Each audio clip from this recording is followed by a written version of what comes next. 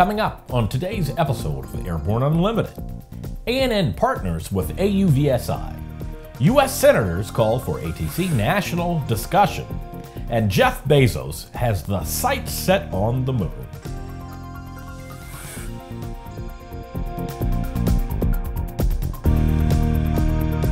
Hello, I'm Christopher Seale. It's March 8th, 2017, and this is Airborne Unlimited. ANN and the Association for Unmanned Vehicle Systems International, the world's largest nonprofit organization devoted exclusively to advancing the unmanned systems and robotics community, are pleased to announce the debut of the next step in comprehensive aviation and aerospace news coverage, Airborne Unmanned, video coverage dedicated specifically to all things unmanned. It covers the latest news and information of interest to the entire unmanned systems and robotics community and will be available through AUVSI, ANN, YouTube, Vimeo, and dozens of other syndication partners. AUVSI President and CEO Brian Wynn says, through this partnership with Aero-News Network to produce Airborne Unmanned, AUVSI is expanding its reach to provide news and information about this growing and thriving industry. Airborne Unmanned will complement our existing communications channels, including Unmanned Systems Magazine and the Daily eBrief, to keep AUVSI members and the entire community informed of the latest technology innovations, business transactions, and public policy that are supporting the safe deployment and implementation of unmanned systems throughout the world. One additional benefit of this teaming are a number of special projects ANN and AUVSI will be bringing to Exponential, AUVSI's annual convention and trade show, to be held May 8th to 11th, 2017 in Dallas, Texas. ANN will be producing a special Exponential Innovation preview, as well as several days of live coverage. Manufacturers, personnel, educators, and companies working in the unmanned vehicle sphere are encouraged to reach out to ANN to introduce themselves via jim@aero-news.net.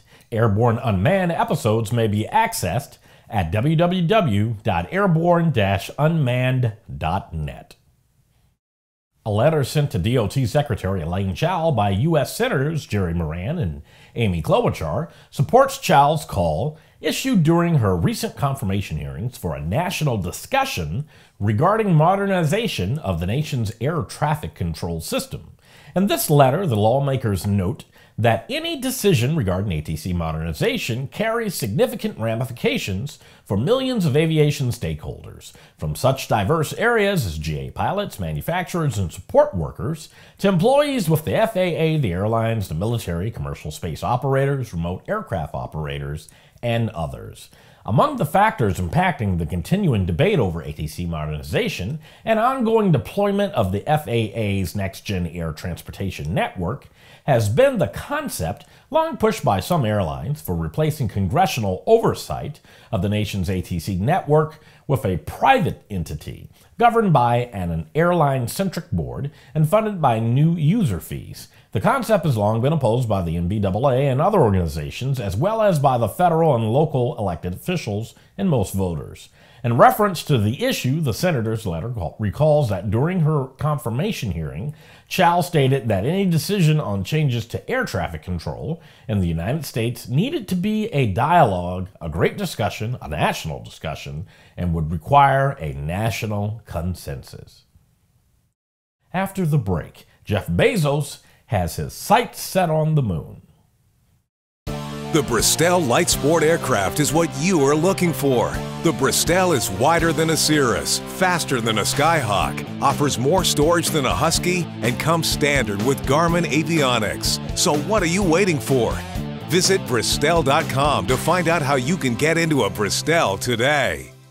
Since the early days of powered flight, pilots have struggled with landing in crosswinds. In fact, crosswinds and wind gusts cause more landing accidents than fog, thunderstorms, and icing combined. That's where the Redbird X-Wind SE comes in. By placing pilots in gusty crosswind conditions for extended periods of time, the X-Wind SE gives instructors all the time they need to teach the pilot the proper techniques for landing in crosswind conditions. For more information on Redbird X-Wind SE and Redbird's entire line of flight training devices, visit www.redbirdflightsimulations.com.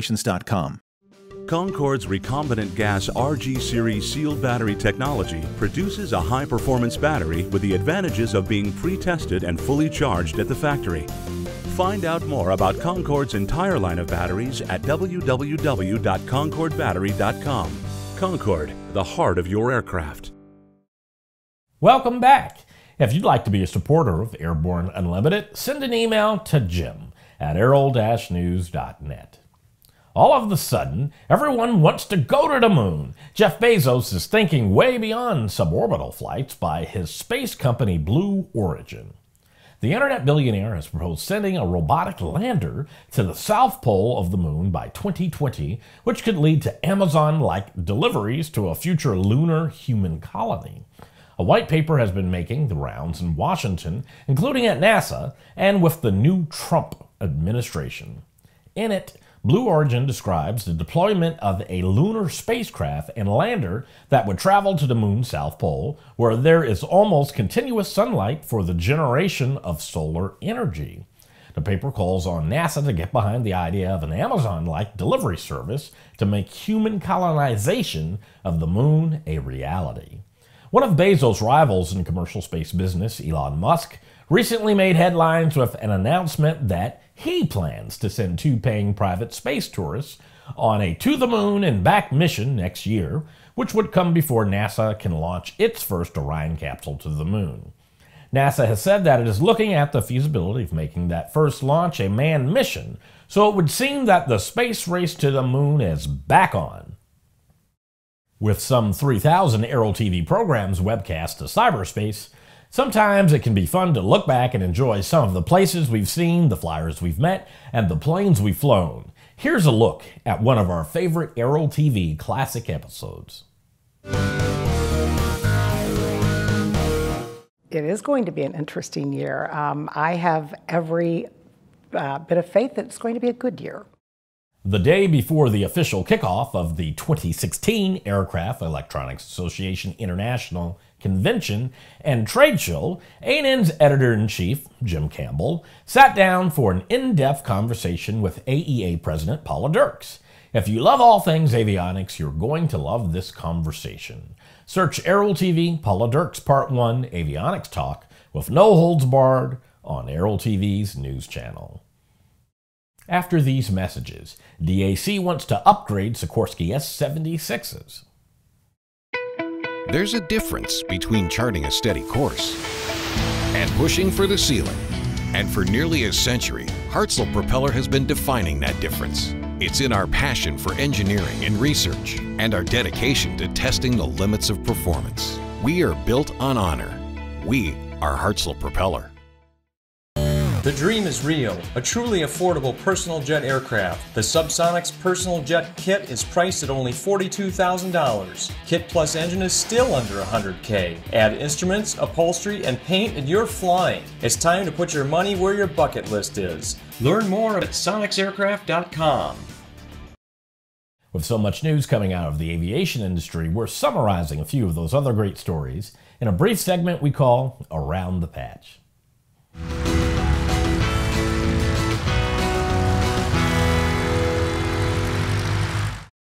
DAC International has received an STC to install the Esterline CMA 6800 LCD display on S-76BC helicopters. The STC includes approvals for the S-76B, S-76C Plus, and S-76C++ models. DAC President Cisco Hernandez believes that the CMA 6800 display offers many benefits as a form-fit function replacement for the Honeywell ED800 products on many of the S-76 helicopters around the world. Frasca International has sold 7 AATDs for Bell's 206 407 series helicopters to Air Evac Life Team, a prominent U.S. helicopter ambulance provider. The 7 AATDs will be used by Air Evac to provide recurrent flight training for 600 pilots every 4 months on HAA operating procedures and flight inadvertent instrument meteorological conditions. For over 20 years, the Air Force has flown the MQ-1 Predator RPA in combat, followed by the MQ-9 Reaper. Combined with a skilled aircrew, these aircraft provide consistent support in daily engagements. While the MQ-1 has provided many years of service, the Air Force plans to retire the MQ-1 early next year to keep up with the continuously evolving battle space environment. One of Google's Project Loon balloons recently fell from the sky and into a forest in Brazil, surprising locals. The balloon was designed to bring internet service to such rural areas, but it is not known why the balloon failed. Google has apologized to local residents in the Ostazas area in the north-central Brazilian state of Amazon, where the balloon came down. The lower chamber of the Washington state legislature has approved a bipartisan bill to create an aviation-themed license plate, with proceeds from the sale of the tag being directed towards aviation development in the state. The bill, HB 1400, passed the State House of Representatives 94-4. Well, that's it for today's trip around the patch now. Let's get back to the rest of the news. The Pentagon has announced that the Brigadier General Paul W. Tibbets IV has been promoted to Vice Commander, Headquarters Air Force Global Strike Command at Barksdale Air Force Base in Louisiana. Tibbets is the grandson of Brigadier General Paul Tibbets Jr., who was the pilot of the B-29 Enola Gay on the historic mission to deliver an atomic bomb over Hiroshima, Japan on August 6, 1945. Tibbets IV has been commander of the 509th Bomb Wing at Whiteman Air Force Base, Missouri, which is the same bomber wing in which his grandfather served. The Air Force Global Strike Command has responsibility for the nation's 3 intercontinental ballistic missile wings, the entire bomb force of the USAF, including B-52, B-1, and B-2 wings. It will also oversee the Long-Range Strike Bomber program. The promotion puts Tibbets IV second in command of the United States nuclear deterrence and global strike operations. He will report to General Robin Rand, according to the Air Force Times. Well, that's our program for today. Remember that Airborne Unlimited is streamed daily, Monday through Friday, with additional breaking news bulletins for important stories that fall outside of our normal deadlines. If you're watching us on YouTube, please subscribe, and do check us out on Facebook and Twitter. Get comprehensive, real-time, 24/7 coverage of the latest in aviation and aerospace stories anytime at aero-news.net. Keep flying. We'll see you tomorrow.